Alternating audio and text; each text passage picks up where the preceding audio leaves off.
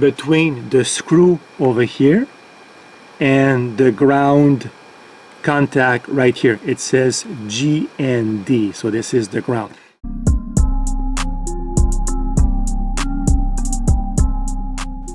Hello guys, welcome to my channel. This is my 5th video on the new Tarantula Pro 3D printer.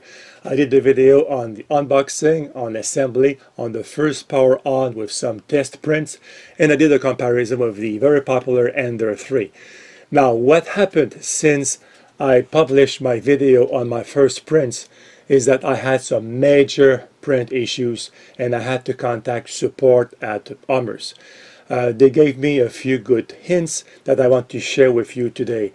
There are very important things you need to do mechanically, electrically, and with your slicer. So I'm going to cover all 3 aspects right now. But just to show you here, I was getting print interruptions after typically 2 hours and major layer shifts. So as you can see here, print interruption on my on a chess piece I like to print for testing purposes, and major, as you can see here, major print or layer shifts, and I discovered that the problem was not just the SD card like I reported in my previous video.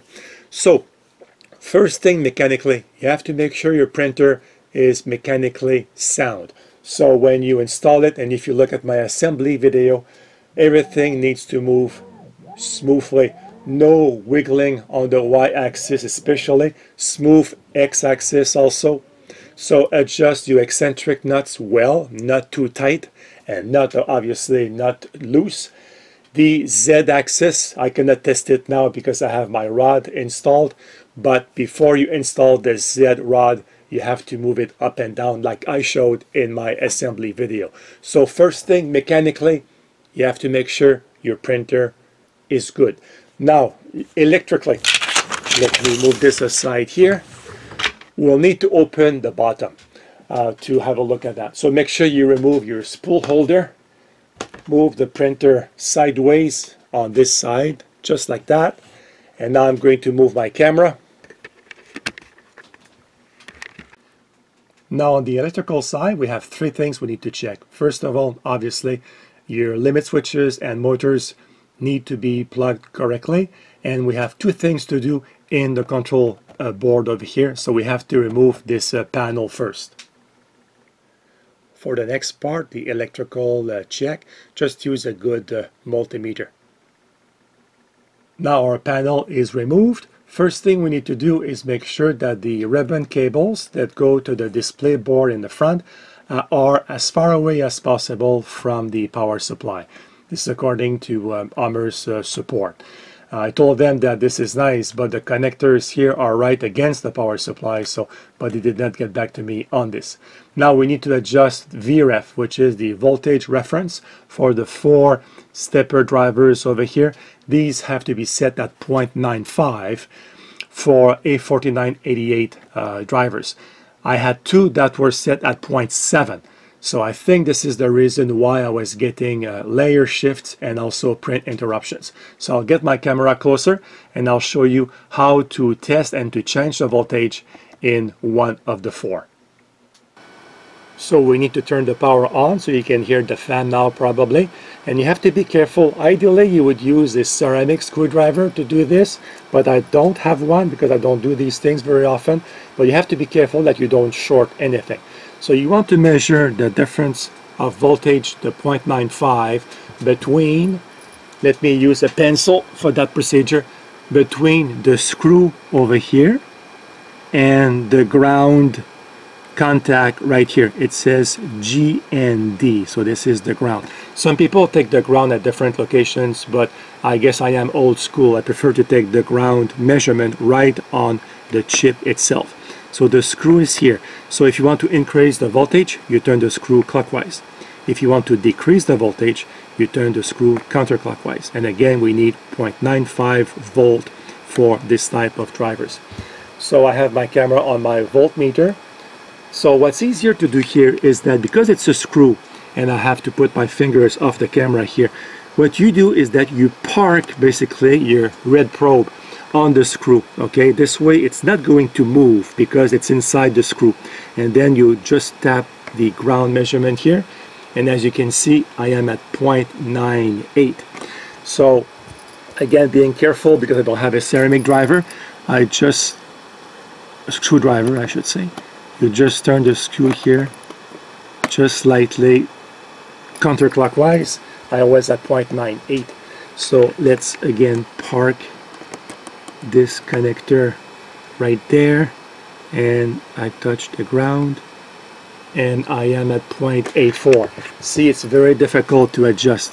Okay, I just moved it up a little bit. So again, I'll just park the probe inside the screw, touch the ground, and I am at 0.90.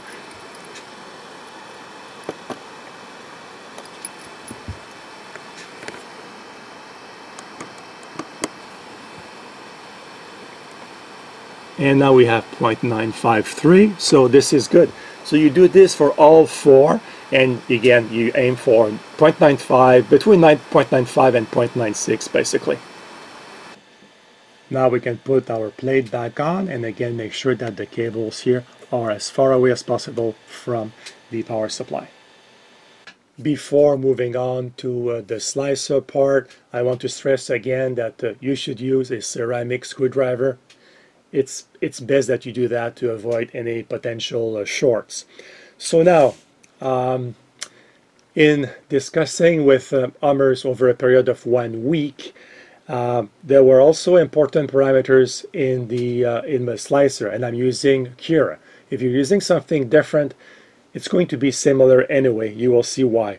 So I was told that the fan speed should not be set at 100%. I was told maximum fan speed should be 50%, and apparently there's a potential of a thermal kick in, and that might be responsible for my print interruptions after about 2 hours.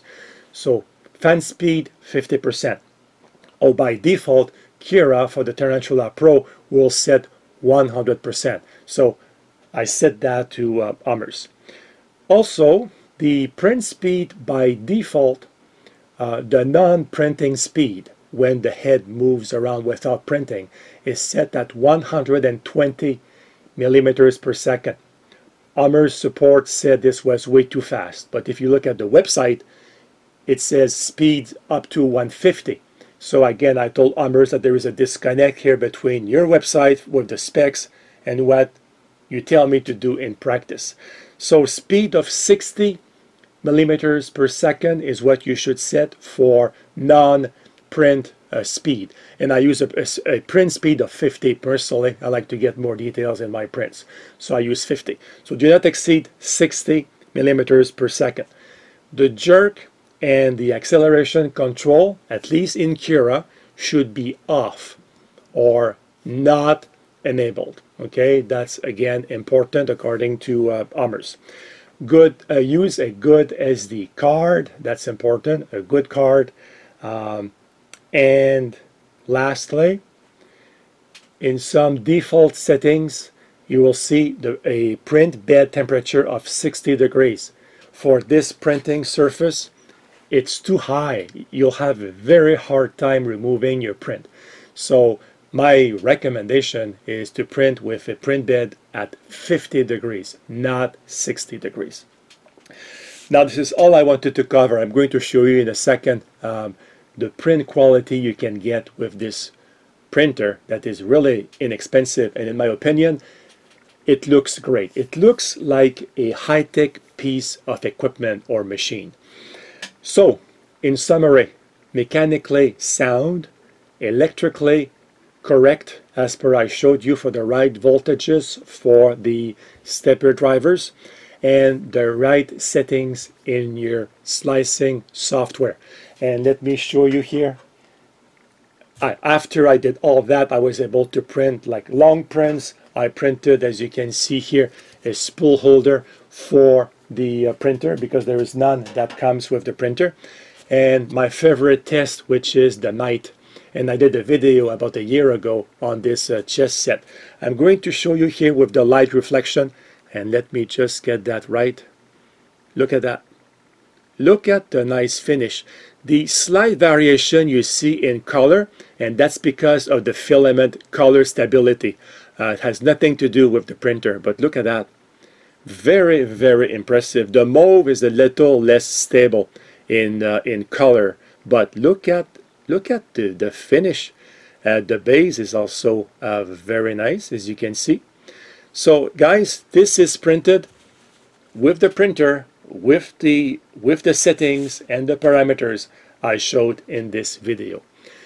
If you have any questions, there is a lot here and I covered a lot. I tried to show the VREF as nicely as I could, but if you have any questions, put them down below and I'll be happy to get back to you as soon as I can. Have a great day and happy printing. Goodbye, guys.